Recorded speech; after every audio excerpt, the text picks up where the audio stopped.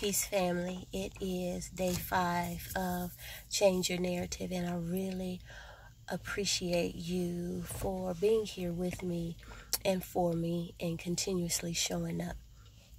Please like, share, comment, and subscribe to the YouTube Seeded Fruit channel, and share this video with anyone that you feel can benefit from it.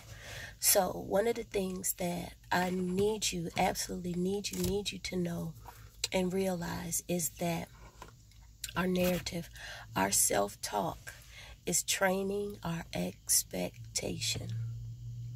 And we get what we expect. There's so much power in expectation, right? So when you participate in the bottom of the barrel behavior, baby, you're going to get bottom of the barrel results. When your conversation and your self-talk is on the bottom of the barrel level, baby, again, those are the results that you are going to get.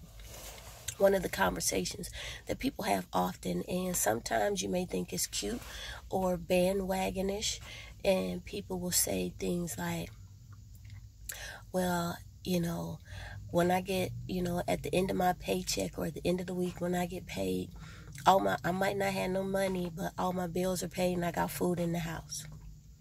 As if that's really a big thing.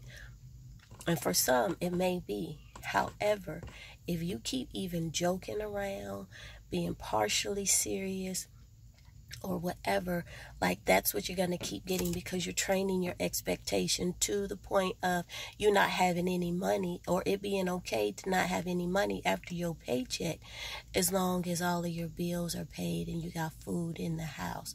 That doesn't leave room for anything else.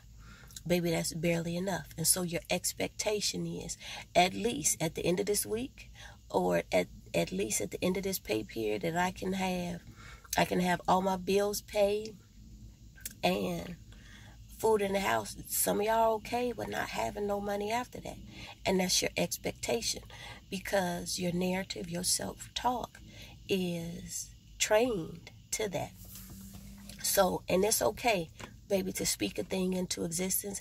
It's okay to call those things that are not as though they are. These are for these faith walkers, right? So it's okay to say things like, man, after I get paid, all of my bill, my monthly living expenses are taken care of. Honey, I got food in my house. I got plenty of money to play with. If I want to go anywhere and do anything, I can do that. I have plenty of money to invest in something that's going to bring me more money. I got plenty of money left over after every pay period. Those are some of the things that you can begin to say. That's how you can change your narrative on that. And then also simultaneously be redirecting your expectation, right? That expectation almost is like that strong emotion that you have. So also remember that your narrative, baby, is directing your expectation, and you get what you expect, not what you want, not what you need, but what you expect. If you expect to be treated a certain way in a relationship, good, bad, or indifferent, baby, that's what you're gonna get. But if on the inside of you, like that inner you, that inner person, treat your expectation like it's a person, and watch and see how differently things turn out for you. Practice it. I do. I have for a long time. I could tell y'all so many stories, honey. Y'all will be sick of me, I promise you. Just even the other day, like there's a certain type of treatment, baby, that I expect, and I get it all the time. Auntie, don't participate in bottom of the barrel behavior, because ain't nothing at the bottom of the barrel that I am interested in. So I don't even play them kind of games. But I wanted to leave that with you for day 5.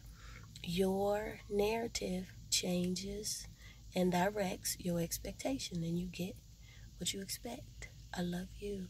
I'll talk to you soon. Bye.